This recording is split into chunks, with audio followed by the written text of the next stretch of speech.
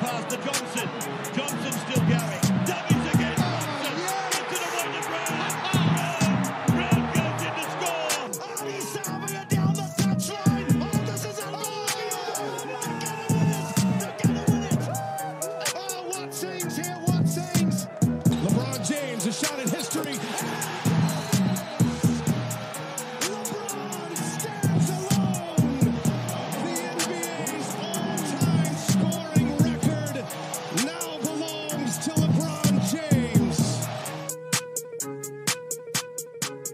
How good. We're on another episode of Surly Talk Sports in the mixer, in the new studio. And again, got to say thanks to the legends at Ortex and Nomatica for firing up this bad boy. She's soundproofed within an inch of its life. The quality pumping out of here is unreal. Plus, we get to put on this display that you can see if you're watching the YouTube. Been able to decor out 6 of the greats on the wall. Got the Surly lights, some nice couches. It's really just elevated things to me for the next level. It's been my dream space for a while, and it wouldn't have been possible without those two companies. So again, thanks to Ortex and Nomatica for their work in hooking up this beautiful space. Shout out to the TAB and Better Bear as well. Of course, TAB, headline sponsor of the podcast. They've been with us for a bloody long time, almost since day one. It's the home of sporting and racing punting here in New Zealand. So if you are having a flutter this weekend, do so responsibly, but get around the TAB. Show them the Surly listeners really appreciate their support. And Better Bear,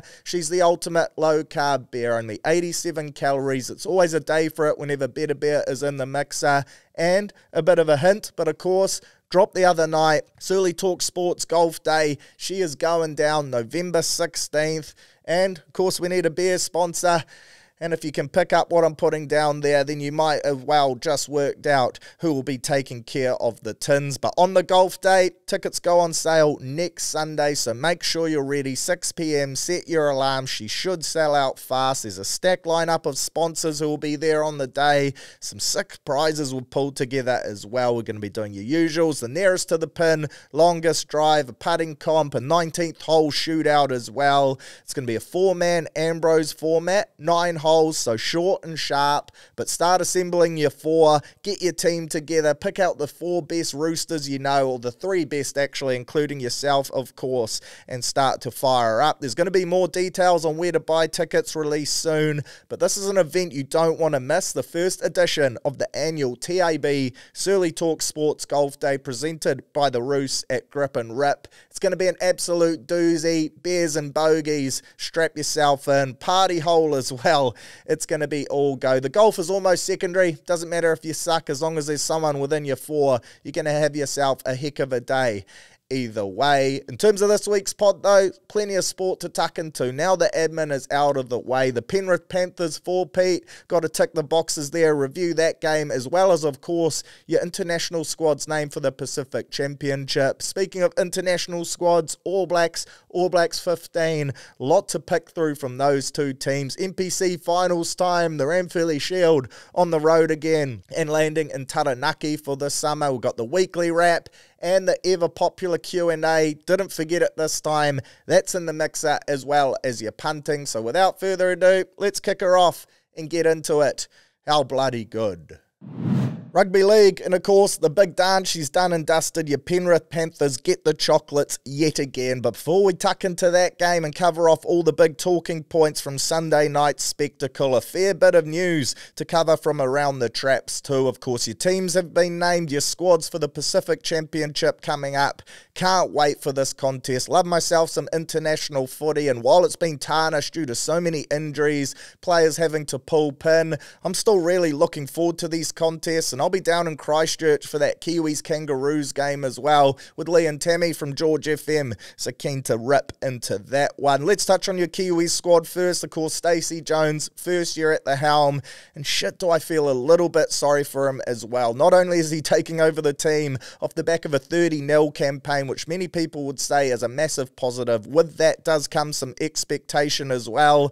Then you throw into that the fact he's down on troops due to injuries and suspension. At the same time, though, given the circumstances, I think he's still pulled together a bloody good squad. Unavailable due to injury or suspension, listen to some of these names: Dylan Brown, Britton Nikora, Ronaldo Mulatalo, Brandon Smith, Jeremy Marshall-King, Kieran Foran, Nelson Asafa-Solomona, Sean Johnson, Moses Leota, Tamaire Martin, Kale Iro, and Joey Manu. There's probably more I've missed off from that list as well, but that right there is pretty much the majority of the core nucleus from the team last year. Our forward pack in particular this year, still really strong, but it's fair to say in the halves and in the centres, Stacey, he's had to dig deep and scout out a couple fringies that probably normally wouldn't get a look in to wear the Kiwi on their left tit. I have been playing around with a bit of a team, though, that I think we could roll out for that first game against the Roos, and I've got to say, she still looks decent regardless of all those outs. At fullback, Keanu Keeney; on the wings, William Warbrick, the triple international, and Jermaine Isako. In the centres, Matty Tomoko and Chance Nickel-Klukstad. Of course, you could play Chance at 6 as well,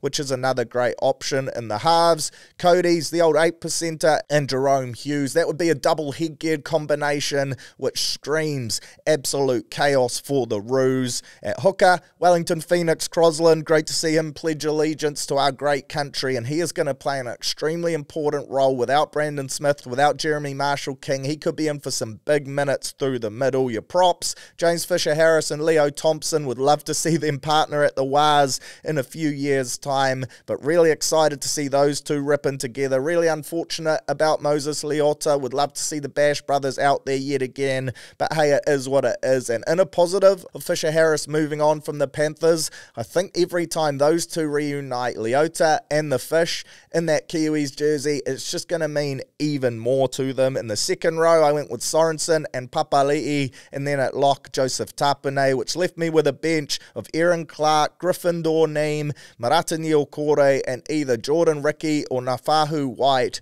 which isn't bad at all. There is 8 potential debutants in that team, which is exciting as well. Brings a bit of a fresh energy, and I'm really keen to see how the likes of your Keanu Keeney, your William Warbrick, these young lads who have really made huge inroads in their NRL careers this year. I'm keen to see how they go at the highest level of the game. I think it is going to be a great watch, and that forward pack is still definitely not one to mess around with. Your Kangaroos squad, they've been hit with injuries and depletions as well, but she is still pretty strong on paper. Great to see Mana Mitch from across the ditch. Of course, our Warriors interim skipper, as soon as Tohu dropped out, he took over the armband, and this is massive reward for him.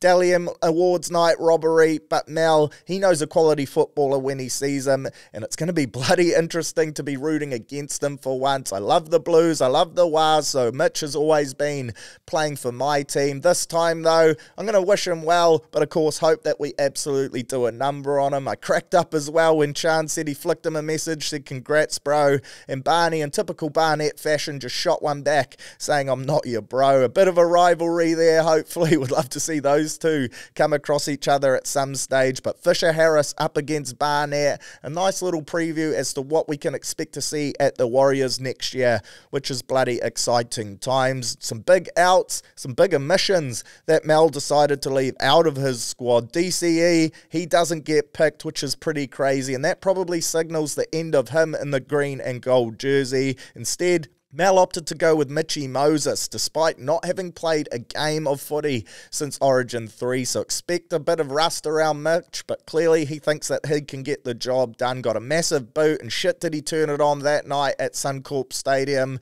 but it's not easy to come in off such a long layoff and just get straight into your work at a bloody high level. James Tedesco, unfortunately, he missed as well. Pretty crazy scene. Second in the Dally M, but just couldn't get picked in this squad. And then Kalen Ponga, after all those backflips, Mal Meninga just decided, nah, you're not in my squad anyway. Clearly you didn't want to be, and it almost is a little bit low-key embarrassing, really. You say you're not available, then you come out under pressure and say you're available, and you don't get picked. To me, that's a little bit of an up yours right there, but hey, it is what it is. Interesting fact, it's the first time both State of Origin captains haven't made a Kangaroos side since 2003. Of course, no DCE and no Jake Travojevic for this one either, but still, this squad has plenty of potential on paper. Still some of the biggest names in the game, some superstars, Edwards, Travojevic and co. This is going to be a bloody hard team to beat, and the Roos, you best believe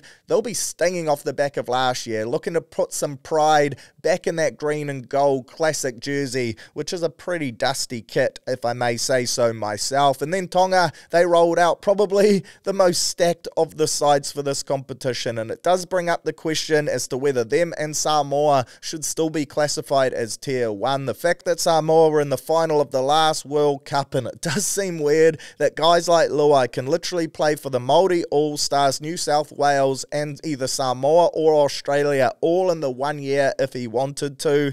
I love having the island nations strong. I think it's great for the game, adds another element of competition. For so long, it was just us, Kangaroos, Great Britain, that were the three good sides. You chuck in Samoa, Tonga and Fiji now, and that makes it way more competitive. So don't get me wrong, I'm a big believer in it, but at the same time, Tonga and Samoa in particular, when you look at these squads, they're so stacked, and the appeal of being able to play Origin and then for your island nation is massive, and I think this Tonga team is a testament to that. Great to see Roger lacing up for Samoa, to a Samoan side that is depleted on players due to old Critter getting married in the off-season. No Bizza, no Luai for them, but Tonga stacked. Massive forward pack, and then razzle galore in the back line. They're going to be up for this one. They're going to prove bloody hard to beat, and that game against the Kiwis at the Fortress, the home of rugby league, Go Media Stadium, Mount Smart, that is going to be one you don't want to miss. The Tongan flags are going to be out in massive numbers, and the atmosphere is going to be bloody unreal. Moving away from the international game, back to your NRL news. Panthers, they've pulled pin on the World Club Challenge. They've come out and said that it's all a bit hard for them when you factor in that they're going to Vegas for round 0 as well. It's a long season as it is, too much travel, and they've said, sorry, we're not going to play in this game. You do wonder if long term this signals a bit of the beginning of the end for this type of game too. The NRL season, she's bloody long enough and grueling enough as it is. There's already players coming out like Chance recently saying shorten the NRL season so we can have a bigger international test window. I'm a huge advocate for that. You throw in a World Club Challenge game at the start of the year too, and the fact that it probably doesn't mean as much as other games do now. Yes, the rivalry's still there in a way, and you want to be crowned the best team in the world, but at the same time, I don't think there's a genuine argument that the Panthers wouldn't go over to the Super League and pump their best if it meant a shit ton to them, and if it wasn't in their preseason as well. So I do think the World Club Challenge is in massive danger now of dropping off the calendar. Panthers, they've said, let's focus on round 0, and bloody fair enough to them as well. Regan Campbell-Gillard, he's been signed to the Gold Coast Titans in a massive get for Des Hasler and those lads. He forms a pretty formidable forward pack now when you think the likes of Tino Fa'asua-Malawi will be back from that ACL injury. Big David Fafita, Big Mo Fotuaika, Bo Fermor. There's some big names there now. And the Titans, I thought they played some pretty decent football this year. They lack consistency at times, which really did hurt them, particularly in the back end. But if you can add a meter eater, a genuine nut trucker, and a bit of an enforcer like RCG, I think he won Parramatta's Player of the Year, and they let him go. It just shows how much of a shambles that club is at the moment, but a great get for them. Bring some experience as well, some leadership value, which will be massive for the lads from the GC. And then finally, the NRL, it's come out that they've rejected the Western Bears as their 18th team, which I thought was almost dead and signed. I thought it was locked in that a team would be playing in Perth next year. Each year, the NRL, they take a game there, gets massive crowds, always bums on seats. So I thought they'd prove there was an appetite to have a team in that market. The Bears, God bless them, they've been trying their dicks off every single year, mixing up their bids, desperate to get back into the competition, but still, they couldn't get the job done, and surely this means to me that the PNG side is now more likely, and they are going to get the green light. I think this is a strictly business decision, and there's a bit of politics involved as well. I think the Aussie government or something is going to prop it up, not quite 100% sure. I'm sure a few of you listening know the real deal, and do your own research there. Not sure how it's going to work competitiveness-wise as well. They'll have to be based in Australia, but are they going to be able to attract some big name players in order to be competitive in this competition, or are the NRL just setting them up to win the wooden spoon and going money over competitiveness? I'm not quite sure, but hey, the NRL is a business. Clearly they've gone down that route, or they look to be heading down that route, so stay tuned for more news on that. But on to last week's game, of course, the game's biggest stage, and the Panthers, they got it done in convincing fashion for me too. 14 points to 6. They win 4 premierships on the trot. The first team to do so since the Dragons went 11 on the bounce back in the 50s and 60s. The first team to achieve the 4 peat in the salary cap era. You add to that 5 straight grand final appearances,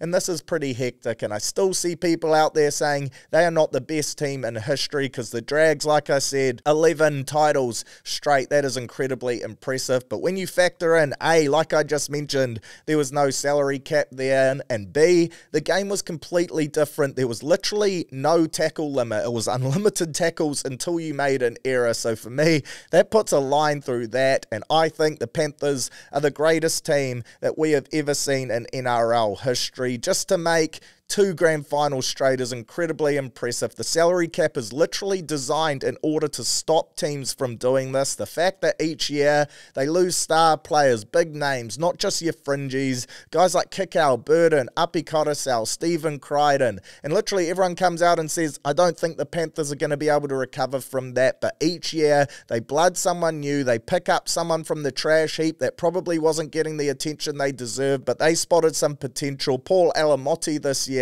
is a great example of that. They turn them into genuine superstars. They slot them into this Penrith system, and away they go. And it's going to be really interesting next year. Yes, they're losing some more massive names. Jerome Luai, James Fisher-Harris, Sunia Turuva in particular. And while I don't think it's likely that they win it purely due to some more stacked teams being in the comp next year, Storm in particular picking up Stefano Uta-Ukamanu will be a great get. But what's to say that with Cleary, Edwards, Yeo, Martin, Brian To'o, Moses Leota and co all still there, that they can't go 5 on the trot? For me, I think you're foolish if you doubt this team with Ivan at the helm, and you best believe they'll be a top 4 side and still sniffing right round grand final time. They got the Iceman Nathan Cleary and so many quality players as well. Blaze Talangi, great pickup. Isaiah Papali'i, a handy addition too. So shit, the run might not quite be over for Penrith just yet. But onto the game itself, I thought it was a bloody good game. A low-scoring affair, which I think a lot of casual fans didn't enjoy, and I've seen a few people say that it was a bore fest, but for me, this was exactly the opposite. It was a heck of a battle. The only 2 sides in the comp that could have gone with each other set for set like they did, and it made for a gripping 80 minutes. The first 40 minutes in particular, shit was that intense. I reckon it had that State of Origin intensity about it from the opening whistle. Last week, I said the key for the Panthers to get the win would be to dominate the middle and slow Melbourne's ruck speed while using their typical game plan of getting their outside backs to carry multiple times per set to limit the fatigue on the Penrith pack, and that is exactly what they did. Also said Munster might have poked the wrong bear in Liam Martin, and shit did those predictions prove to come true. I thought the Panthers played them perfectly through the middle, peppered the Storm pack all game. The amount of fatigue they put into that Storm side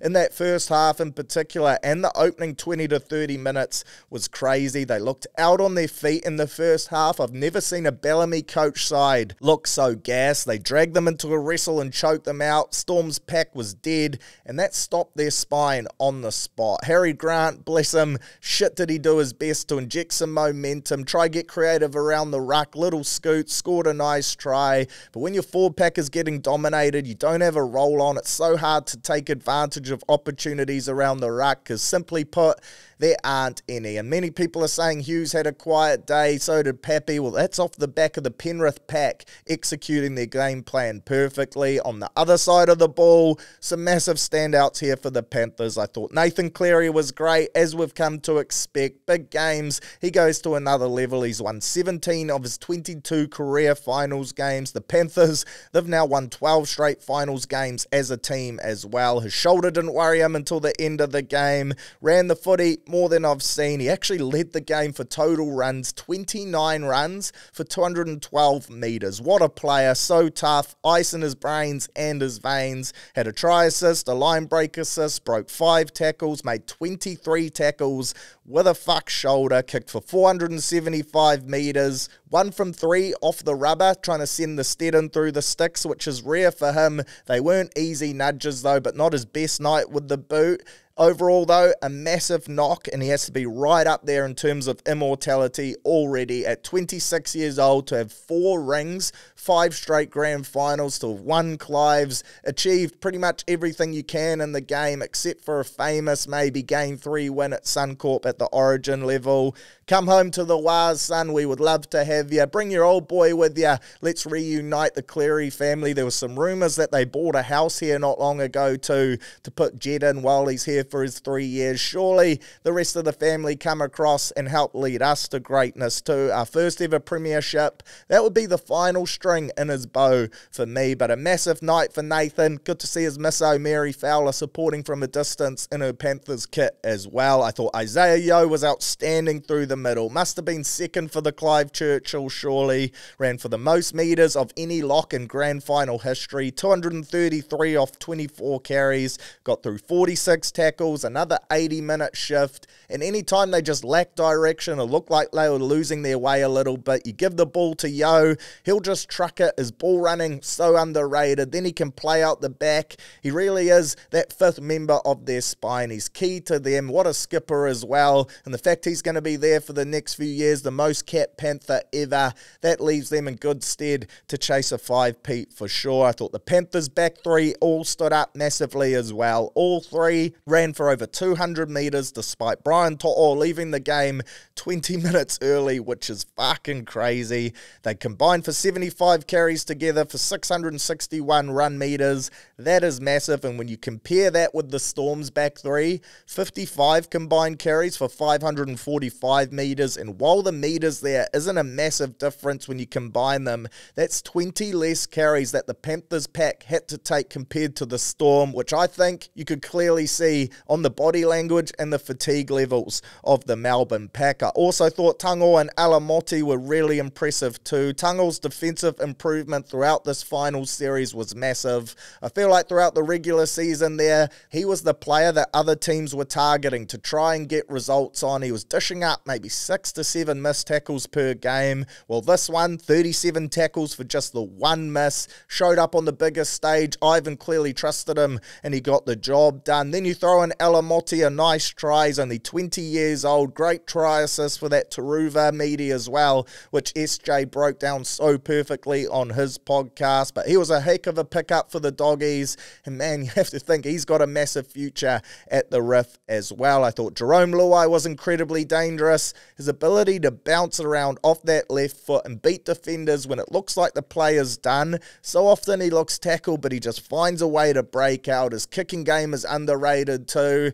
And for me, yes, he's been the villain over the last couple years, but I think this year in particular, he's kind of scaled it back and become a lot more lovable to the casual fan. So many still hate him, but I think people can't deny now how bloody good he is. And this was a massive year for him. With Cleary absent for so much of the season, he played 7, Schneider 6, and still the Panthers were able to walk away with a premiership at the end of it all. I'm semi-gutted to see him go to the Tigers because I love that bromance between him and Brian To'o. Those two, the last of that Penrith Big Four from Mount Druitt with old Spencer Leniu and Stephen Crichton. But it is what it is. It's a massive get for the Tigers as well. And I saw he said he was excited at the opportunity to run a cutter and command a team around the paddock. So well done to Jerome. Another great performance from him. And then last but certainly not least, in terms of your standouts for the Panthers, for me, Liam Martin, aka the bodyguard. What a shift from him. 48 tackles, a try.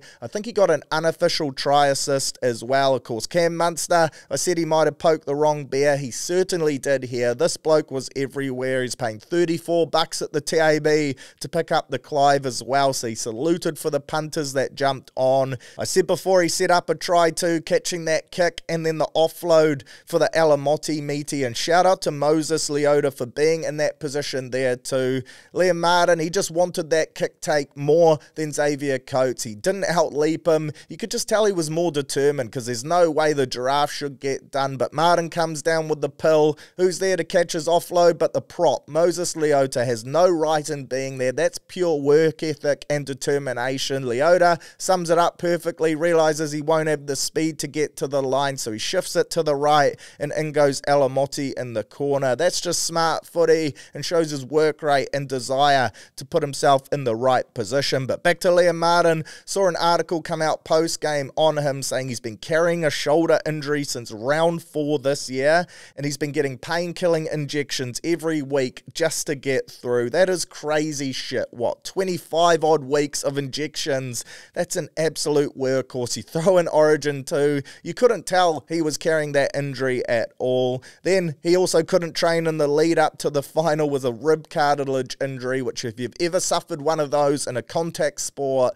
they can be sore as shit whether you're tackling or you're carrying the ball. There's literally no way to hide your ribs, so that is huge. The bro is literally just built differently, and his kick chase was a massive factor in the reason why the Panthers won this game too. Every time the Storm wingers came down with the ball, the bodyguard was just there waiting to fold them. It killed their momentum on site. A massive performance from him, and well done to him. A huge year as well for Liam Martin, you'd have to say, behind Angus Crichton and Ali Katoa. He's right there as your best second rowers in the competition. This game certainly wasn't without controversy though. Jack Howarth, that try, for me, I've watched it multiple times, and I do have to say, I think it's pretty 50-50. I've seen a few photos that look like he scored it. Live, watching it, I thought he was held up. Of course, it went up as no try, so I think the bunker had no choice but to stick with the on-field ruling, really, because for me, there wasn't 100% conclusive evidence from the angles we saw live that suggested that it was a try. I have to say, I'm enjoying seeing the Storm fans cry online about the refs and the bunker too. They're getting a small taste as to what Warriors fans go through every week. And personally, yes, that would have been a big momentum shift. I think the Howarth try would have given the Storm a real energy boost. But what's to say that Nathan Cleary doesn't come back after that and just clutch it down the stretch? I think the Panthers were clearly the better side in this game, and they deserved to win it, whether the Howarth try was a try or not. Shout out to Harry Grant and Ali Katoa as well. They were the pick of the Storm lads for me. Grant, what a skipper he is, still such a young age. Actually saw him out in a pub at Magic Round, the Brisbane version of Danny Doolan's. He was on this team with Josh Reynolds. That's quite a dangerous duo, but had a quick yarn. He's a bloody good bloke, the old wizard Harry Grant. That try he scored too, in between Fisher Harris and Liam Martin. That's not easy to do, and that gave the Storm a massive energy hit to start the game. Ali Katoa just caps off a massive year for him. Dally M, second rower in the team of the year. He has been exceptional. His work on attack is massive, punching holes off Hughes. I thought his offloads were exceptional, and his meter-eatering ability has gone up a real notch. And then defensively, he's become a lockdown defender, so well done to him. Unfortunate he's playing for Tonga, not the Kiwis, and unfortunate, of course, that the Wars couldn't get him to this level. But I think this just shows the amount of development he's added to his game. I thought Munster didn't stop trying. He was willing to roll the dice. He's so competitive. He's never going to give up on a play. Hughes, really quiet, like I said, but due to that forward pack domination. Overall, best team won this contest, and I think they did it, regardless of the scoreline, fairly comfortably. And the fact they could hold the Melbourne Storm, a team with so many attacking weapons, and that deadly quad in the spine, to only 6 points, that is off its head. So well done to the Panthers. Full credit to the Storm. They were probably the best team all year. They just couldn't get it done on the biggest stage. In the biggest games, though, the cream rises to the top, and that is exactly what we saw. How bloody good from the Riff. Then the NRLW Grand Final, a quick shout out to the Chooks as well, who got the dub, up 24-0 at halftime over the Sharks. I thought this one was dead and buried, but the Sharkies, they had other ideas, came steaming back into the contest in the second half to make her a bloody interesting finish. The Chooks, though, they held on, scored late to get the dub, 32 points to 28. A good watch. And then also, well done to, I think it's the Titans feeder side, who bet the Jets Jets in that Queensland Cup versus New South Wales Cup playoff there to see who's the best reserve grade team in the competition. No doubt the Jets absolutely tucked still from celebrating their win in New South Wales. I think the Queensland team for the first time in ages actually put a week gap between their finals and this game, so they got a mini bye week to run off the hangovers, and I think that proved to be the difference. But another hissing year of NRL action in the books. The Panthers get the job done yet again, but you best believe November 1, she's going to roll around bloody quick. The mighty Wars will be back out there on the training paddock, pounding the pavement, heading to Bethel's to run the dunes. Fisher Harris on ways, probably post-Christmas because he's playing for the Kiwis, but that's exciting alongside Aaron Clark. Can't wait for Vegas. That'll be the next game we see of NRL on our TV screens. In the meantime, though, international code to tuck our teeth into, with Tonga kicking us off next week against the Roos at Suncorp. How good is rugby league? The greatest game of all, and another hissing season. Can't wait for Vegas, baby.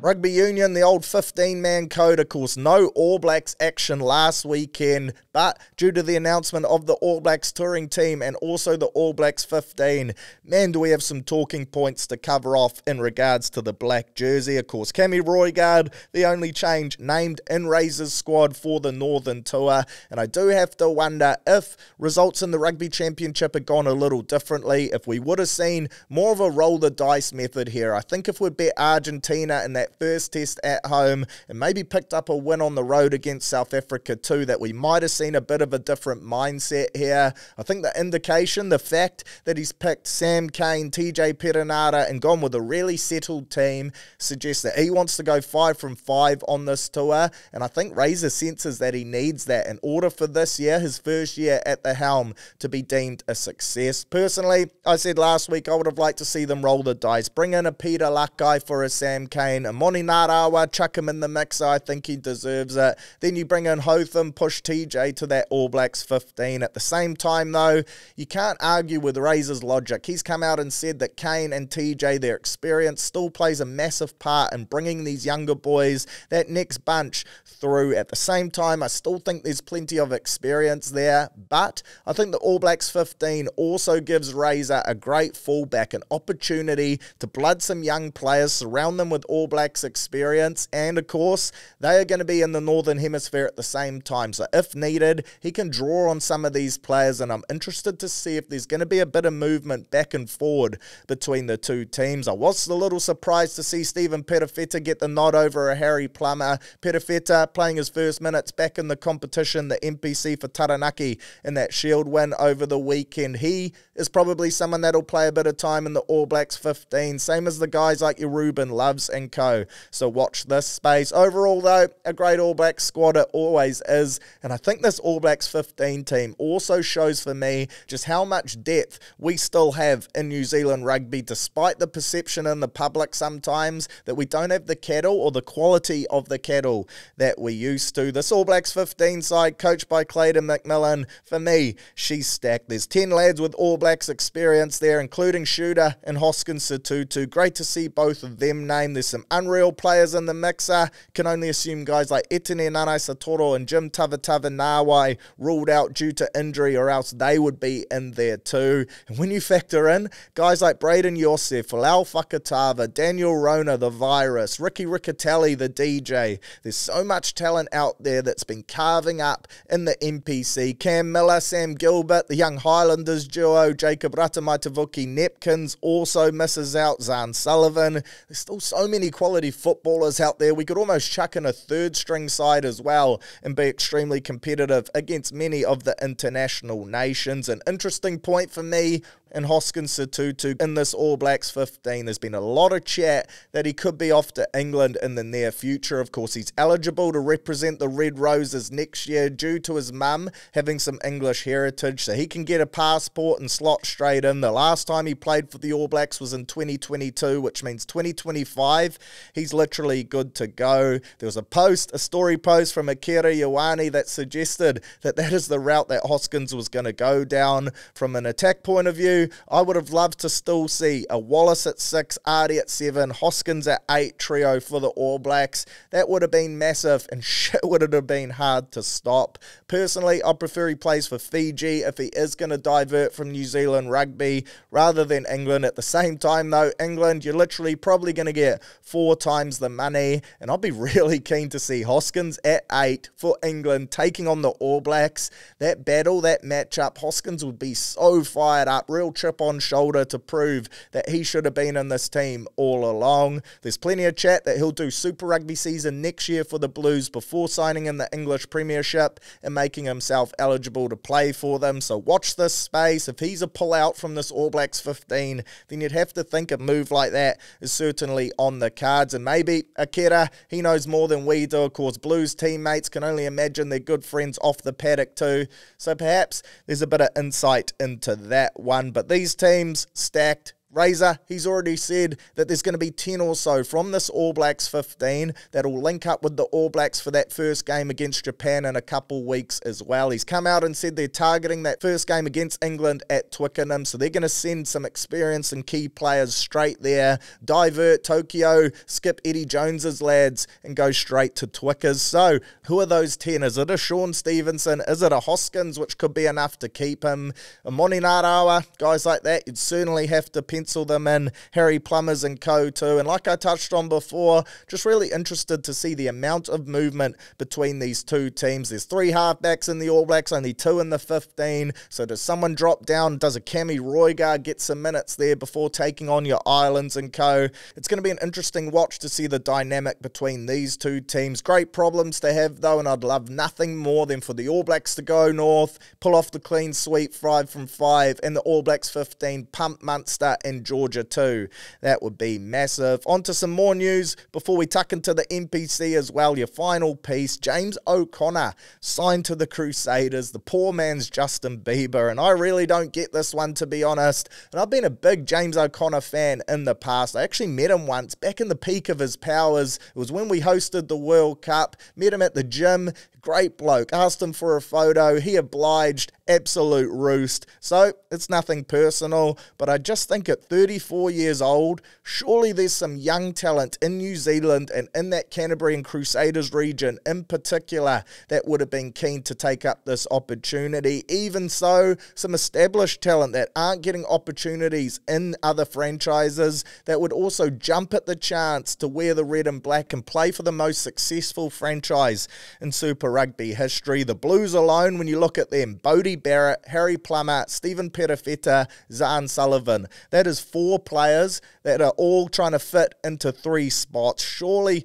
one of them is going to miss out each week. Stephen Perifeta, that's a really interesting one for me. You could say Plummer will play 12. AJ Lamb has been unreal there lately as well too. So the Blues, they're stacked in that 10-15 role. Maybe one of them might have liked the opportunity to move down south. Big rivals, so maybe not as well. Then you look around some of the other franchises. A McClutchy, who I don't think is signed to a Super Rugby side last time I checked. He's been handy for Hawke's Bay for many years now. Spent some time at Moana and I think at the Canes, but never really given a big opportunity at this level. Then you've got a D'Angelo Leilua, who's also signed with Moana, but has been going great guns for Waikato. You've got Lucas Cashmore, who's a young talent for the Bay of Plenty, who's been going well whenever Trask is out. Josh Jacob, who of course made the All Blacks 15, and to me, he looks like a real star 10 of the future. That performance he put in the Shield Challenge game, so calm, collected, under pressure, runs a great cutter, got a good running and distribution and kicking game.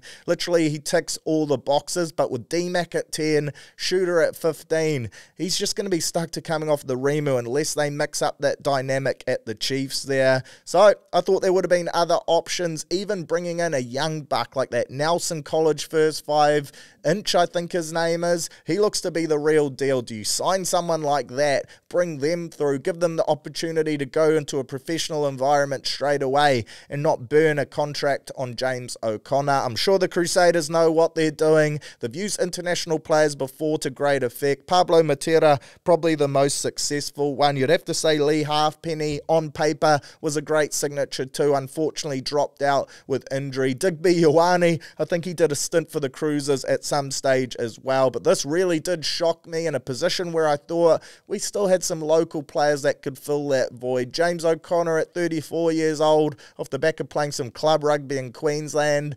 Not sure that that's a massive needle mover for me. Of course, they are purely probably just buying time until Richie Mo'unga comes back, hopefully in 2026, in order to establish himself before the 27 World Cup. And then on to the NPC, jump into those results from last week and tuck into some quarterfinals footy as well, which I'm really excited for. Otago, the Golden O, rolled up north and bet the Taniwha 31 points to 28. It was a big win for Otago, which kept their slim playoff hopes alive, but unfortunately for the lads from Dunners, the rest of the results didn't do them any favour. Counties, they bet a spirited Manawatu side 45 points to 26 to clip their ticket into finals football. Manawatu off to a nice early lead, and as a Harbour fan, I was really excited about that, but in the end, Counties too classy. Cammy Roygaard, a double meaty.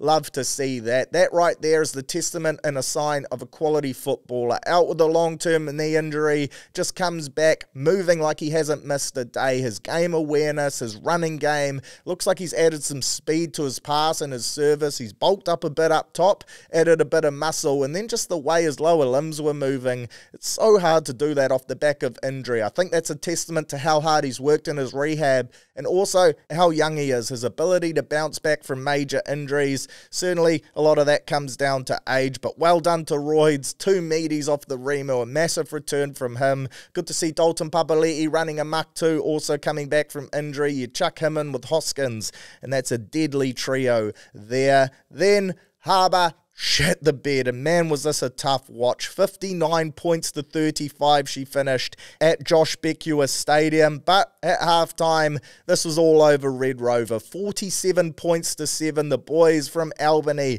got absolutely dusted. It was heartbreak for us. Literally, our finals chance was in our own hands, so to dish up a performance like this, our worst one of the year, on the biggest game of the year, incredibly disappointing. We went in as heavy favourites. Southland, they were struggling down the bottom of the ladder in second to last, but man, they played like a team possessed, and you could tell they were up for it. Of course, a special milestone for one of the great stags in Josh Beckwith. They renamed the place after him, and maybe that grew them an extra leg, a third leg you could say. Shout out to Rambo.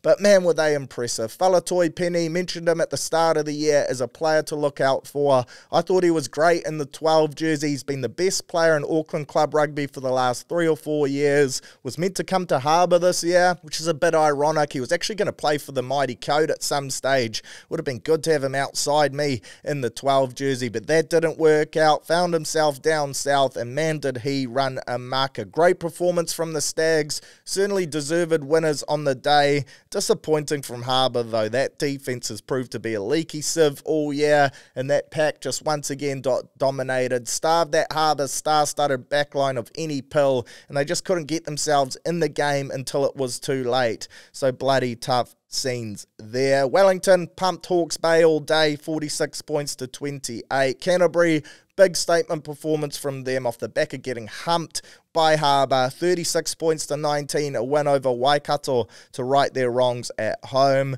Auckland, unfortunately, went down to Bay of Plenty, 24-26. I say unfortunately, I mean that sarcastically. Screw Auckland, still not over the Battle of the Bridge, and go the mighty Bay of Plenty. They're fast becoming one of my favourite second or third teams. And then Tasman in the big result from the weekend. Unfortunately, lose the Shield at the final hurdle, going down to Taranaki, the visitors, 42 points to 29 to put the Shield back on the road. She's going to Bulls territory, and well done to them as well. And I do have to say, the circumstances around this one made things pretty tough for the home side. Tasman, 6 positional switches, 2 changes to their lineup. No Tavatava Nawai, missing a few key bodies off the back of this being their 3rd game in 8 days. Storm week, last round of the season, literally the worst time to have it. Add to that, Shield holders, 2 defences in the space of what?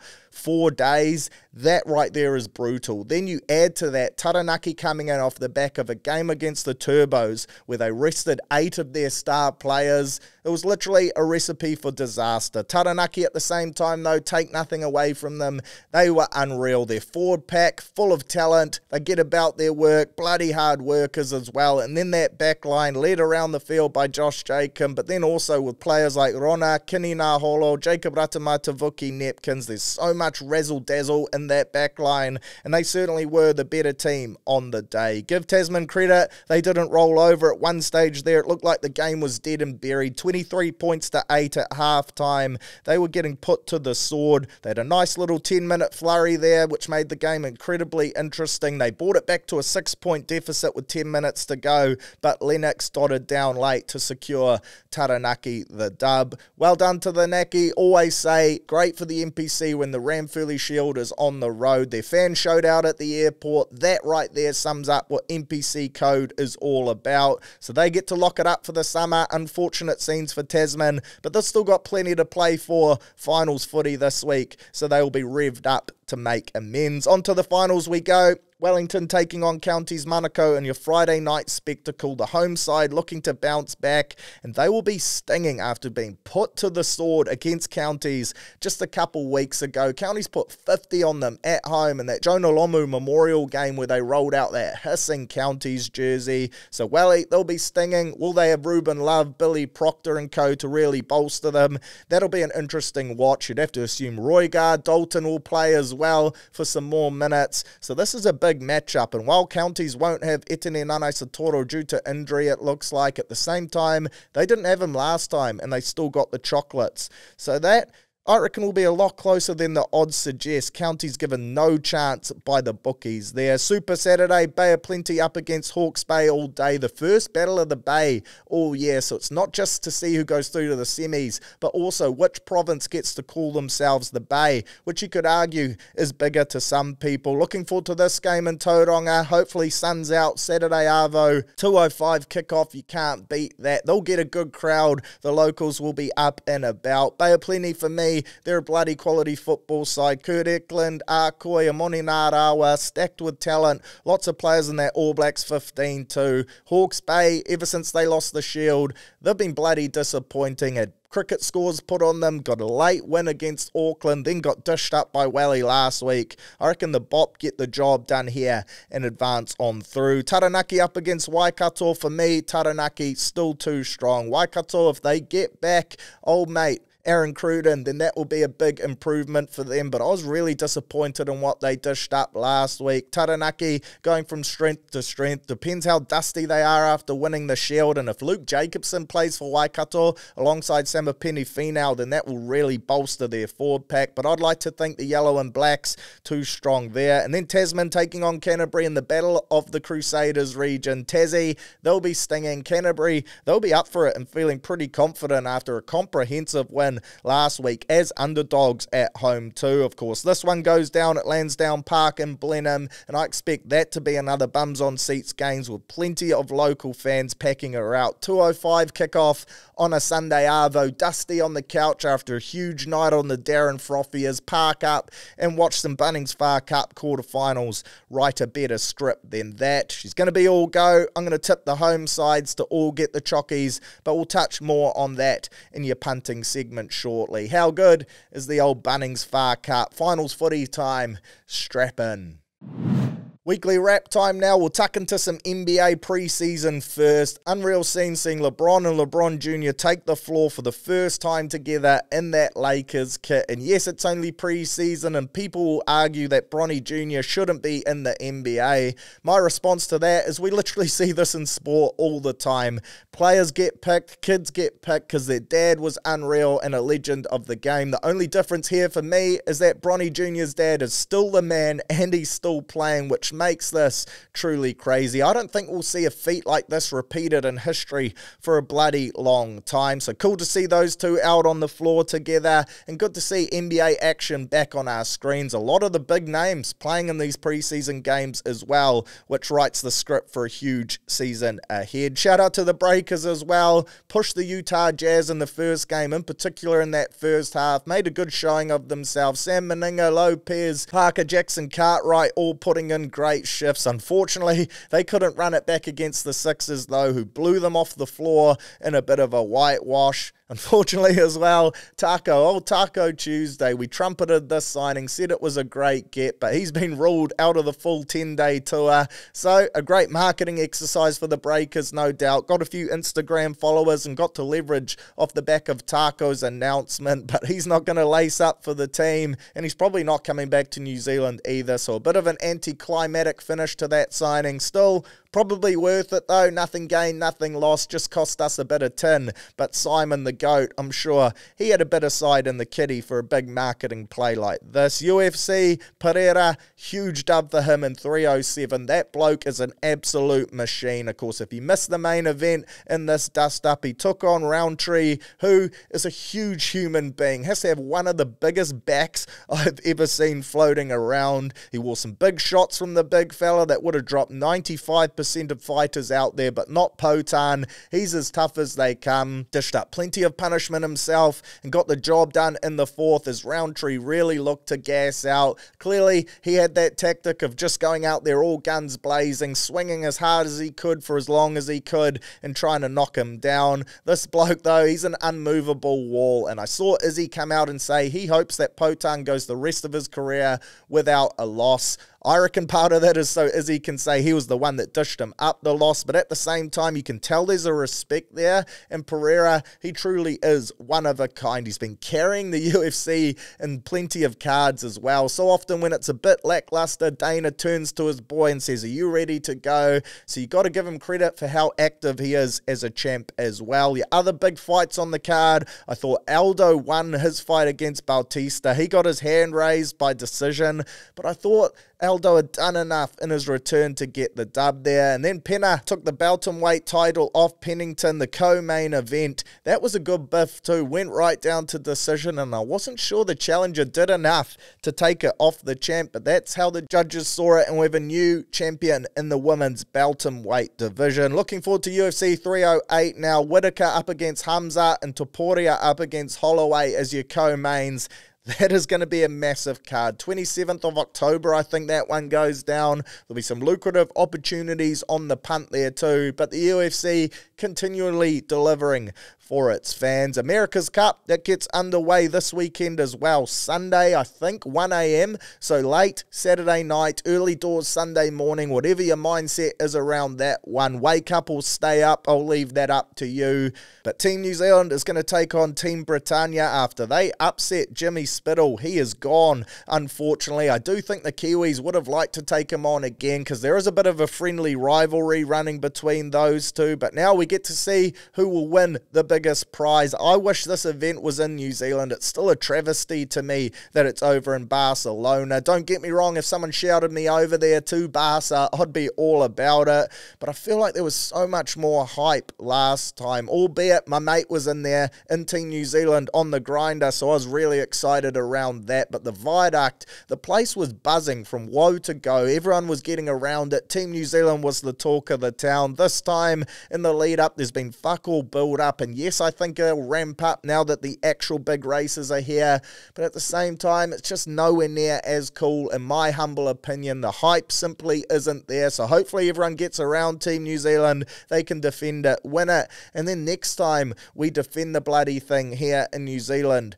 So shout out Grant Dalton. Hopefully you're listening, horse, and you can get that done for us, but get up Team New Zealand. Still want us to win the America's Cup, of course, so fingers crossed that gets done. And then Bathurst, Sunday Arvo, around 2:30 I think it kicks off. Not a massive V8 Supercars fan, but this is the one day on the racing calendar where I do chuck it on a TV screen, run the multi-dual screen so I can still watch my footy or whatever else is going on, and have one eyeball on Bathurst. She's a real race of attrition, so you got to respect that. A bloody long one up that mountain. So can't wait for that Sunday Arvo too. A bit of background noise and a huge day for all your petrol heads on the tins as well. Shit does it drag out, so you can get through a fair few boxes of better beer. That is for sure. NFL, some massive matchups on the cards this weekend as well, as it continues to dish up some crazy results. The Chiefs and the Vikings remain your only undefeated teams in the competition. Both of them going 5-0. And again, I'll repeat what I said last week. The Vikings, certainly the bigger surprise of the two, in my humble opinion. Some big games this week. Friday, Niners up against the Seahawks. Both teams looking to bounce back. Niners struggling a little, of course. They don't have Christian McCaffrey. They've been down on troops. Got tipped up by the Cardinals at the death there. Kyler Murray putting on a clinic, so that will be a good watch. The Seahawks, they've been pretty respectable this year. A lot of people didn't give them a chance, although they did go down to the Giants last week. Seahawks at home, underdogs, perhaps a bit of investment potential there, which we'll touch on shortly. You got the Bears taking on the Jaguars, Buccaneers, Saints. That'll be a doozy there. Baker Mayfield taking on the New Orleans lads. Cardinals versus Packers. That is also a great matchup. My Browns, we suck. We're taking on the Eagles. Don't like our chances there. Commanders versus Ravens. Shout out to the Commanders. I'll touch on them more in the punting segment as well. But they got another dub. They are firing on all cylinders at the moment. Lions versus Cowboys. Cowboys fresh off Dak clutching it for them to beat the Steelers last weekend. That was a big result for them. Detroit, of course, I've got them in multiple bets as well to go the big lift in the NFC. So hopefully they can start racking up some wins. Just the one loss from the 4 games this year, so it certainly hasn't been a disgraceful start. And then your big game on the Tuesday is the Bills taking on the Jets, with the Jets fresh off sacking their coach in Salah. Now, this is going to be really interesting. There's been a lot of chat over the years that Aaron Rodgers is bloody hard to work with as a coach, and many haters are saying now that this certainly proves it 100%. So, is this going to be a kick in the butt for the Jets to right the wrongs of their slow start to the season? Will this iron out some creases and get them back into the winner's circle? They currently have a 40% win rate, 2 wins, 3 losses. Many people expected them to be a lot better than this with the roster that they have assembled in the AFC. So is this the turning point for their season, or will the Bills pile on more hurt? It's in New York as well, so you'd have to think that favours the Jets. But so often in professional sport, when a coach gets sacked, that can go either way for the team on the receiving end. So interesting to see how they go as a result from that. So plenty of sporting action to tuck the teeth into this weekend. We might not have NRL, we might not have the All Blacks, but there's still so many boxes to tick, sports to watch, and investment opportunities, which we'll rip into now on your punting segment. Heck of a segue right there. Right, time to have a cheeky little Carmichael punt. Of course, the NRL, she's done now, but that means we get to welcome in the Pacific Championships next Friday. Can't wait for that. Aussie versus Tonga at Suncorp Stadium. That is going to be a heck of a game. But for now, for this weekend, we're forced to dive into some NFL, some Premier League. Of course, we'll go in deep on the NPC as well to look for multi-legs and continue that ever-ongoing search for green ticks on bet slips. Friday night, quarterfinal number 1. Can't wait for these games. Wellington up against Counties. Welly, a shot at redemption. Of course, these two teams played each other only 2 weeks ago, with Counties pulling off a huge upset and putting 50 on the top finishing side in the comp. Surely this weekend things change. You'd have to think maybe Ruben Love, Billy Proctor and co. all in the saddle for Wellington. Wellington $1.35 home favourites. Counties paying $3 head-to-head. The line is 7.5. The best backed winning margin is Wellington 13 plus at $2.40 as well. To be fair, I think Counties, they're a better shot than the odds suggest, but I do expect Wellington to be too good. I think the safer option here is to take that head-to-head at $1.35. Minus 7.5, quite appealing at $1.82 as well for your try scorers. Riley Higgins, he loves a meaty, just been named in that All Blacks 15 as well, so I'm going to get on board with him. Super Saturday, and this is where I think we start to eke out some juice. Bay of Plenty $1.30 favourites up against Hawke's Bay, paying $3.20. The line is 8.5. The best backed margin is Bay of Plenty 13 plus at $2.25. And I like Bay of Plenty here. These two sides, they didn't play each other throughout the year, 4th versus 5th, but I think Hawke's Bay are a bit of a false 5th. So I'm going to jump on the home side, the bop, to get the chockies. My try scorers, Curdy Eklund, he scored 3 in his last 4 games. Leroy Carter on the sting, the Sevens flyer, just signed with the Chiefs as well for Super Rugby. He scored 2 in his last 3. So multi those two up for a nice little same gamer. Remember, missed by 1 on a 3-leg same game multi. You'll get your money back in bonus cash up to $50. Bop into Eklund and Carter and ride that bad boy home. Taranaki versus Waikato, loving the Naki here at $1.40. Waikato on the road, $2.70 underdogs. And I think the Yellow and Blacks should be too good. They looked so sharp last week. They just won the Shield. I'm not expecting them to have a big hangover. Stephen Perifeta, aka Please Add Feta, he is back. And this is just a stacked team all across the park. I think they'll look to do the job at home. The line is 6.5. And I think they cover that as well at $1.82. For your try scorers, Rona, the virus, Daniel Rona, he scored a double last week. I like him. Ratamatavuki Nepkins, he'll be stinging off the back of that All Blacks 15 snub, and he's scored in each of his last 2 games. Ricky Riccatelli, he loves a rolling maul bet. The old DJ, Ricky, he's the second leading try scorer in the comp behind the great K Banks. And then I like Naholo as well. He's always a good shot. 3rd leading try scorer in the comp on 7 for the season. So plenty of options there for the home side to treat yourself on a same gamer. And then the final game of your NPC quarters, Tasman taking on Canterbury, the old Battle of the Crusaders franchise. And I like Tasman here. They're $1.33 favourites up against Canterbury, who are $3.10. I do think it could be tight though. That 1 to 12 at $2.70 is looking juicy. Canterbury, they got a few All Blacks back. Tasman down a couple soldiers as well. For your try scorers, Jack Gray, old Grey's Anatomy, he's scored in 3 straight games. Talmoi Falau, he's a weapon of a finisher too. Surely they shift him back to the sting. And old McDonald Springer on the wing. For the Cruisers, Dallas McLeod's daughters, he scored 4 tries in his last 3 games. And then George Bell, the Assembly, he loves himself a meaty from close range as well. So for your NPC finals multi, safe, up the guts and going the home side special, all 4 home teams to win, head to head at $3.03. For something slightly more leery, go Welly head to head, Bop minus 8.5, Tasman head to head, and Taranaki minus 6.5. That'll get you $5.75. Rugby Union Sense, of course, missed by 1, you'll get your money back as a bonus bet due to that oval ball mega multi-buster promo. And then if you want to chuck the kitchen sink at it, play some real fuck it footy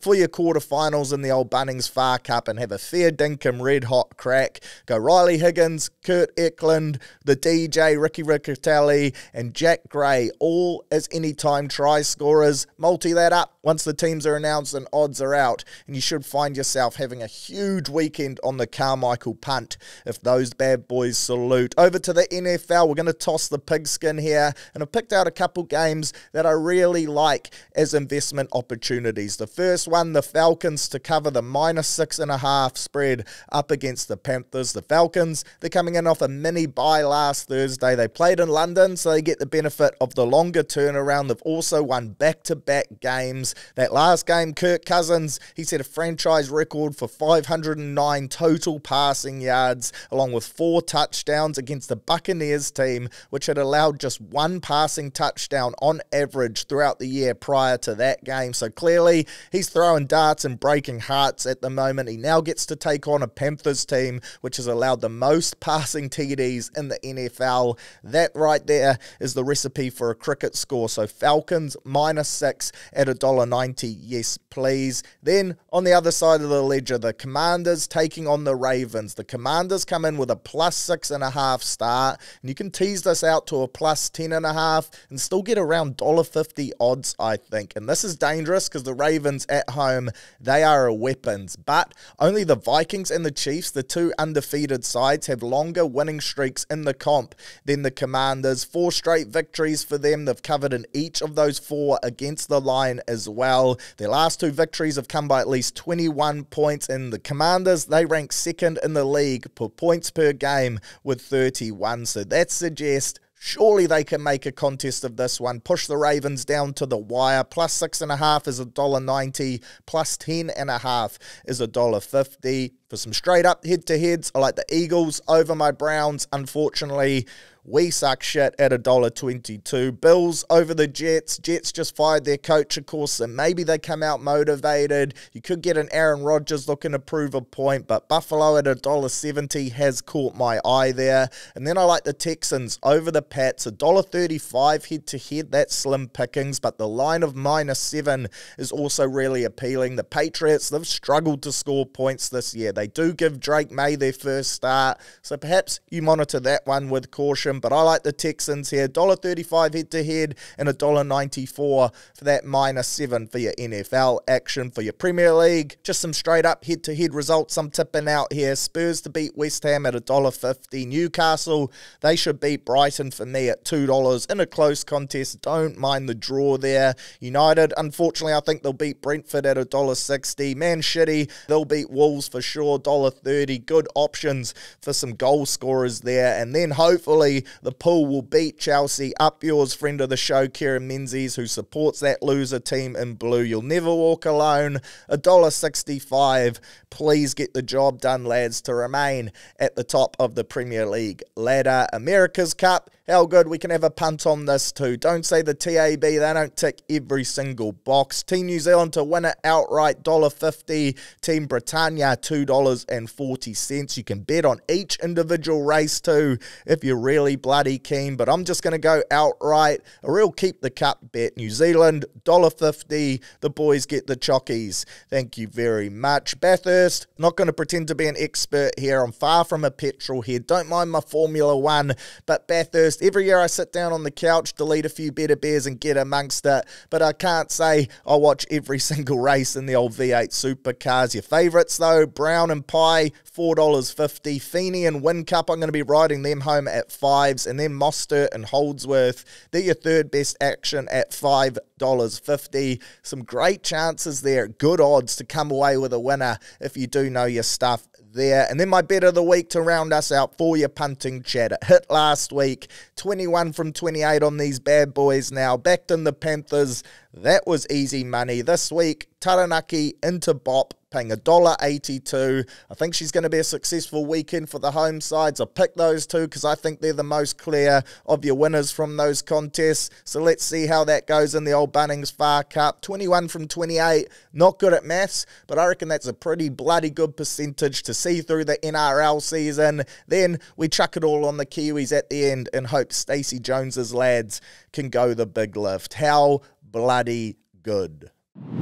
Right, Q&A time, and of course, apologies for the last couple of weeks. There's been a fair bit on moving into the new studio and whatnot. I've been forgetting to chuck up the question stories, but now we're back on. Chance to tuck the teeth into them. So chucked up the story yesterday morning, and the questions flooded through, which is great to see. First one, who is the most unlucky New Zealand rugby player not to be picked in either team? And that comes through from Running for Sal. Covered it a little bit, but I'll dive a little bit deeper into this one now. Ricky Riccatelli, for me, he stands out as the overall player most unlucky to not be in the All Blacks or the All Blacks 15. He's the second highest try scorer in the NPC so far this year, only behind the great K Banks. I think for the Blues as well, he's been incredible. He's had a great few Super Rugby seasons. He's so strong at set-piece time, off the back of lineouts, loves a rolling maul meaty. I think he scored 4 tries against my great North Harbour as well. So I think Ricky, he certainly has the body of work and the CV that suggests he should be in the mixer. At the same time, it appears they're prioritising youth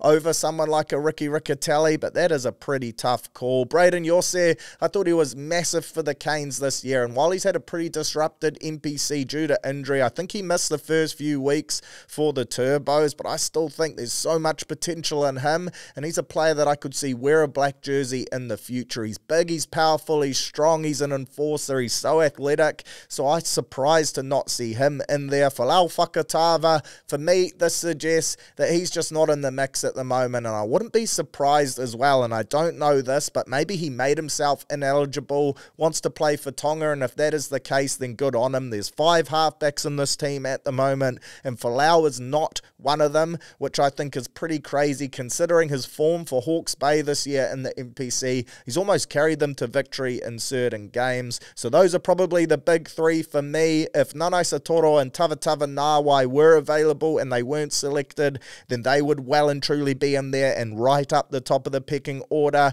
And then I was also a little surprised that a Jacob Ratamatavuki Nepkins didn't get a look in. I thought he was the standout back for the Highlanders this year, or one of anyway. And then he's been going great guns at Taranaki, good on the wing, good at fullback. At the same time, we have so much depth in that position at the moment that I can see why, but a great question there. Your next one, Caleb Williamson says any signings the Warriors could potentially target going into 2025. Unfortunately, there's not a lot out there that is currently without a deal for next year on the free agent market that I think we should be going for. I really like our recruitment in terms of who we've picked up this year that has been available. Aaron Clark, of course, got that early release. James Fisher-Harris, an early release as well. And I think Sam Healy is going to prove to be a really underrated signing in the years to come. In terms of talent on the market, still without a signature. RCG would have been a good little get, but whether he would have moved to New Zealand, I'm not so sure. I think 2026 is when we can really look to make a play. Leo Thompson,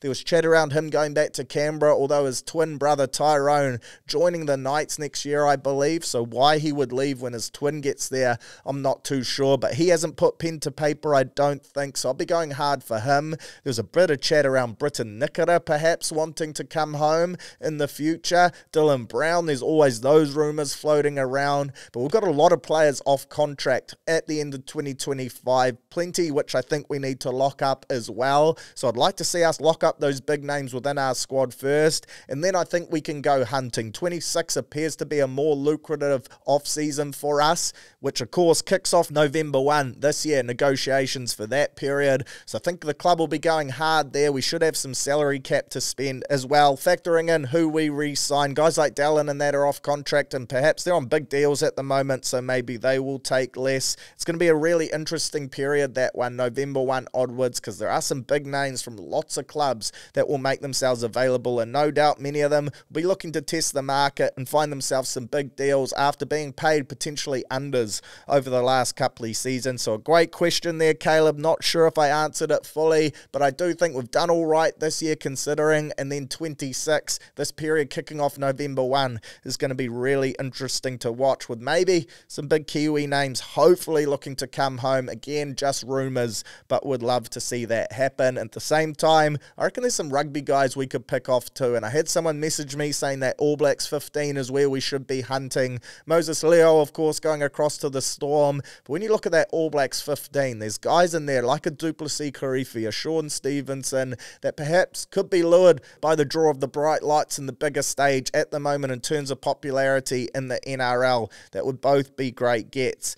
Shit, would that be good to see. Next one comes through from Taylor, who says, what went wrong for Harbour and what do they need to do to be successful in 25? Look, key member of the Furnace, shit does he love his Harbour Heat code, and no doubt his balls were absolutely busted when Southland put a cricket score on us on the weekend. It was disappointing scenes for sure. I think Harbour, they showed this year they can attack with the best in the comp. Their backline elite. That back three, it leads literally the majority of stats going around in the competition. Attacking stats for tries, line breaks, offloads, all that jazz. There's always a Cade Banks, Sophie Maka, Moses Leo, Sean Stevenson mentioned in those things. I think the things which really cost us this year were our defense. Shit, were we a leaky sieve. We could score a fuck ton of points, but we'd concede a shit ton as well, and it reminded me of the old Toyota Cup NRL style under 20s type of footy where we'll concede a fuck ton, but we'll just try outscore them, and you can't beat the best teams in the comp doing that. I also think there were so many games where we let them go in that last 15 to 20 minute period,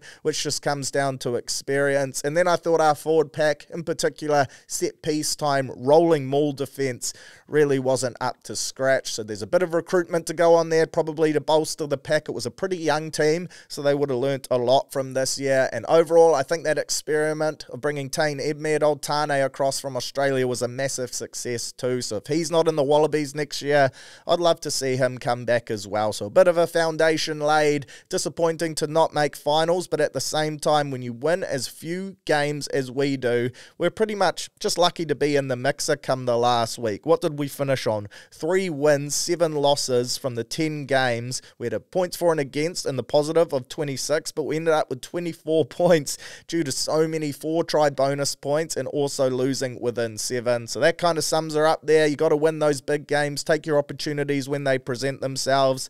And I just think overall we weren't good enough. While we played some exciting footy to watch, we were pretty frustrating at times too. So I think we got the results that we deserve. Your next question comes through from Flynn Johnson, who says, if you could bring one player home from the Kiwis to the Warriors, who would it be? And that is a great question. There's so many talented footballers in this Kiwis team still. Of course, Jerome Hughes, the headgear assassin, he jumps out straight away. SJ retiring, so we need to fill that void. Luke Metcalf, Tamaide Martin, great options there. I think Met in particular, Met the Jet, has real superstar potential. But if you could bring a Hughes home, then that would be massive. Straight away, we shoot back right up into title contention, which of course is where we want to be as a club. And I think it would mean a lot to him to come back and play for the Warriors as well. The one Kiwi club. We see how much he loves pulling on that Kiwis jersey, so that would be a great get. When you go into the forwards, Fisher Harris jumps out straight away. Tick, we've done that. Wouldn't mind seeing his Bash brother come across in Moses Leota as well to represent. There's something about those two as a duo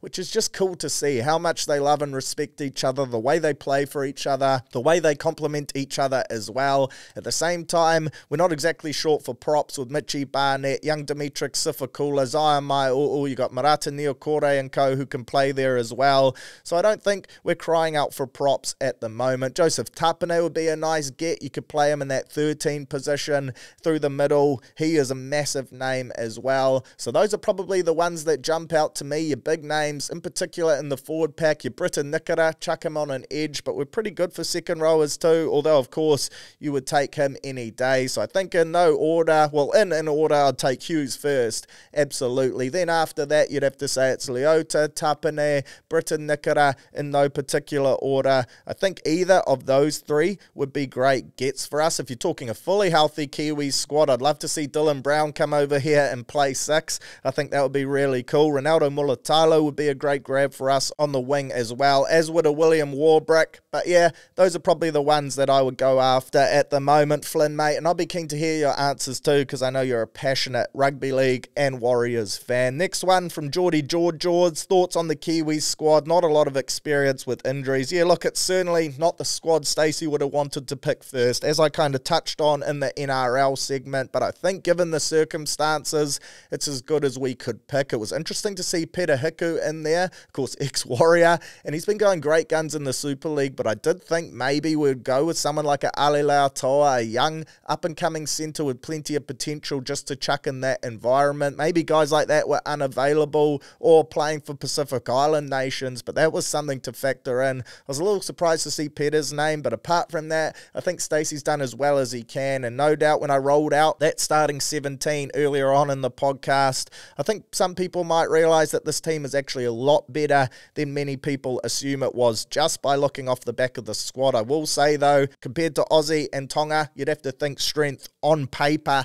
we're probably third, but I think that Kiwis mana and just how much it means to wear the jersey will help get us across the line in some of these games. Your next question comes through from Rocky, who says compare the 2011-2015 All Blacks to the Panthers of 2020 to 2024.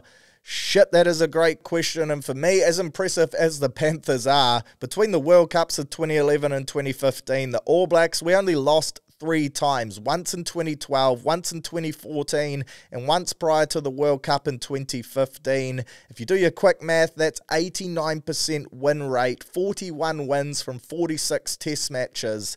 That right there is a hugely successful strike rate, and that probably puts them as the best team in world sport during that period. No team has ever faced as much pressure, you could argue, as that All Blacks side did leading into that 2015 World Cup too. Literally everyone was gunning for them. They were the team to beat, and they delivered away from home. So it's an interesting comparison. The Panthers, you have to respect it. 5 straight grand finals in a competition as grueling as the NRL. Of course, the All Blacks, they have a shorter season. They just get to bang it out. They're locked in. The NRL, it drags on for so long. So to be able to produce this consistency in a sport that's governed by a salary cap as well, it does make it hard to compare. I get what you're coming at in terms of success and win rates and whatnot, dynasties and things like that, but I think you've got to give each one of them credit for their own accomplishments, because if the All Blacks had to fit a team under a salary cap, I think the results we would see would be a whole lot different as well. So I get your question there, Rocky. I think that All Blacks team, for me,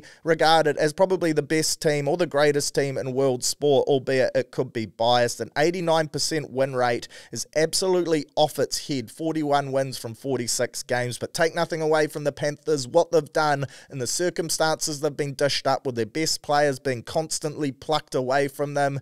I think you just got to sit back and admire both dynasties and just feel privileged to be alive to witness two of the great sporting teams go about their work. Next one, pick your starting All Blacks 15, starting backline if you were the coach. Okay, so here we go. We'll dip into the All Blacks 15 right now. I'll bring it up on my screen and then I'll roll out my starting side. Plenty of options available for the coaching staff at halfback. I'd probably start Finlay Christie and bring Noah Hotham on off the bench. I think Finlay's been exceptional for Tasman this year, and that's actually the combination that they have been rolling with once the two have been available down the back end. I think Noah offers a little bit more off the Remu. Finlay in arguably career best form. At first 5'8", I'll go Harry Plummer with Josh Jacob off the bench, but that again depends if Stephen Perifeta is available. In the midfield, I'll go with Quintu Paia and Dallas McLeod with AJ Lamb on the bench as cover for both the midfield and as your outside backs. Then as your back three, I'll be going with Sean Stevenson, Amoni Narawa and Kini Naholo, but something tells me Shea Fihaki, of course, fresh off being included in that All Blacks training squad,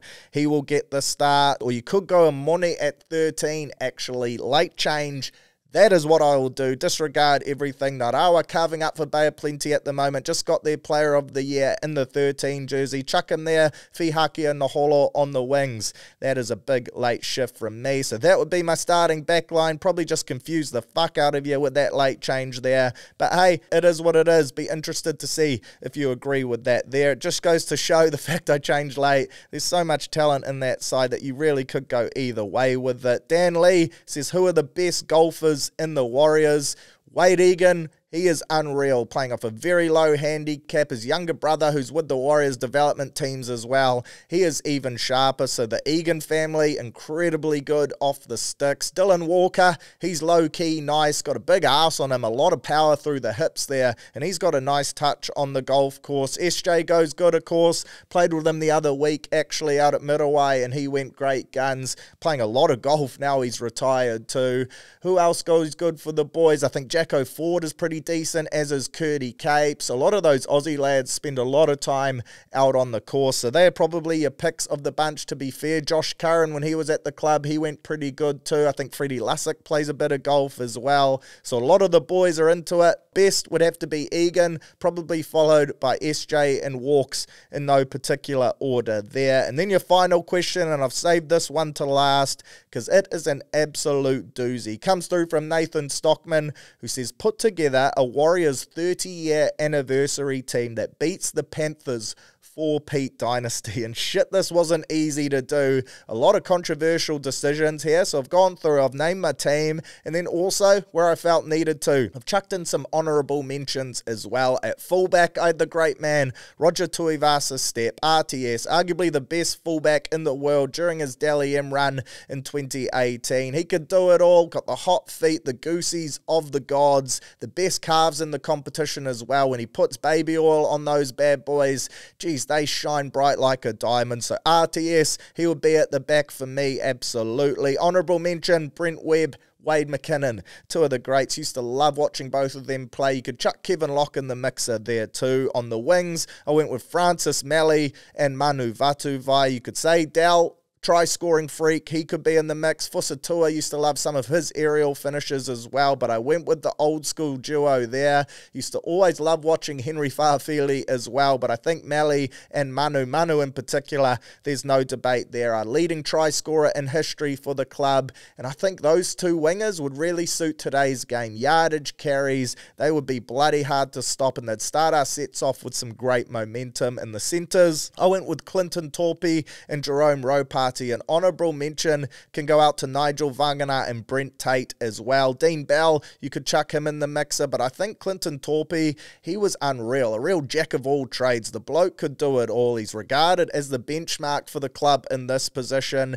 He had size, he had speed, he had skill, and he was a key part in that Daniel Anderson era, which was so successful as well. Played for the Kiwis too, as did his centre partner in my case here in Jerome Ropati. I thought he was the all-round package, formed a lethal combo with Manu Vatuvai as well. And hearing guys like Monty Beetham talk, they regard him as one of the most complete and talented players to ever wear the jersey. And the halves, no debate here. The two SJs, the Prince of Penrose and the King of Penrose, Shawnee Johnson and Stacey Jones. Shout out to James Maloney, who of course superb in 2010, 2011. And he's probably the other prime contender to wear the 6 jersey. But I think if you don't have these two in your team, you absolutely don't get rugby league and you're off your head. At hooker, tough one here, but I went with Wade Egan, the club's most capped hooker, in a position where we've really struggled for longevity and consistency. I think he's developed into one of the most influential players in this team at the moment. His consistency, for me, puts him above the other main contender in Isaac Luke, who had his days. He's a Kiwi legend,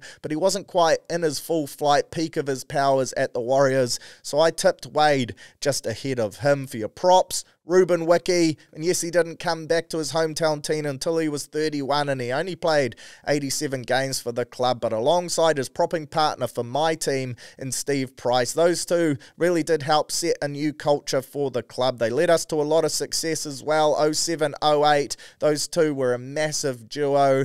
They just edge out Adam Fanua-Blake, who you could argue has had the greatest seasons of any Warriors prop in last year and this year as well. Jacob Lillyman, also a great contender. Should have we had some good props, but I went with Ruben Wiki and Stephen Price, the old school duo. In the second row, Ali Lautiti, one of my favourite Warriors to ever watch wear the jersey. Regarded as the Michael Jordan of rugby league, the skills he had, the passes, the offload game, the shit he could do, I hadn't seen on a footy paddock before. He was an absolute beast, seems like a great bloke as well. It's a real bummer he didn't play for as long as the club as many would have hoped, but he is certainly in the second rows for me. Your other second rower to partner up with him, none other than the great man, Simon Mannering, a.k.a. Simone. 301 games, most capped Warrior ever, 5-time Warriors Player of the Year. The Warriors MVP award is literally named after him in the Simon Mannering medal. He's the ultimate team man, made almost 10,000 career tackles, also played 59 games at centre. He truly is an icon of the club and right on your Mount Rushmore in terms of greatest Warriors ever. If you don't have him 1, 2 or 3, then shit, I start to question your rugby league knowledge. At lock, I've chucked in Tohu Harris. I think his work rate, the amount of stuff he gets through defensively, his ball skills in the middle as well. He's an incredible leader, gets through a mountain of work every single game. I dubbed him the Mount Smart Mummy because he just keeps defying the odds, showing up as his body battles through the niggles, and he still puts in constant at least 8 out of 10 performances. So I've chucked him in there. Won a few rings at the Storm as well. Then on the interchange, I went with Lance Hohire, the Huntley Hurricane. Name a player more versatile than that. Kevin Campion, another who just changed the attitude, the professionalism, the mindset at the club. And while he wasn't there for a long time, only 2 seasons, his impact and significance was bloody huge. Led us through to that 2002 grand final as well. An absolute weapon. Then Big Ben, Benny Matalino. You run straight at him, you'll get folded. Regarded as one of the hardest hitters in the competition. Shoulder charge of doom before the rules were changed. He was a rock of that 2011 Grand Final forward pack as well. Someone you don't want to run it straight at. I think he'd be great impact off the Rimu. And then my final player, Michael Luck, tackles McGee. This bloke, there was nothing exciting about him to watch, but he was just a workhorse. Tackled. Everything that moves. He was a true battler and an enforcer, tough as shit. I remember him getting staples on the sideline just to get back out there. He, right there, is someone that you would pick in your team every day of the week, someone you would love to play with because you just know he's always going to have your back. And then at coach, I had to have Ivan Cleary. If you're going to beat this Panthers team, take them on at your own game. Pick the coach of that team to coach your team. Ivan up against Ivan, not sure how that works. The Panthers, they can pick someone else, Gus Gould or something like that. So that would be my team there. Bloody hard exercise to do, and a great question there from you, Stocky. Certainly got me thinking. No doubt that'll leave plenty of room for debate as well. Some big names left out. Owen Guttenbeils and co as well. It's not bloody easy to do, but that's what I've come up with over the last couple of minutes, and hopefully plenty of you agree with my decisions there as well. As always, chuck the stories back up next week and we'll roll out another Q&A. Cheers to everyone for firing them through. Right, that's us for another episode of STS. As always, cheers for your ears. Hope you enjoyed it. I'll catch you back here, same time, same place next week as we gear up for the tickets to go on sale for the Surly Talk Sports Golf Day. There'll be more details about that by the time that pod rolls around. Enjoy your sporting weekend, a real smorgasbord, Bathurst, NFL, some of your more niche sporting activities to tuck the teeth into as well. If you're having a flutter at the TAB this weekend, go well. Hopefully green ticks on bet slips. As always, gamble responsibly. If you're having a few tins, make sure they're better bears. Get around them for supporting us. Catch you next Thursday. Go well, stay safe, and enjoy the steam if you're revving up. See you at Full Time Sports Bar. How good.